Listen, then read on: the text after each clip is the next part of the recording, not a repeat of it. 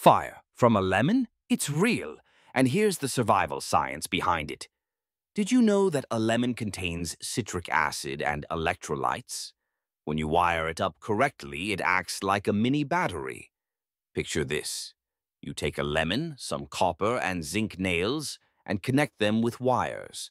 When you test it with a voltmeter, you'll see it generates voltage. Now let's take it a step further.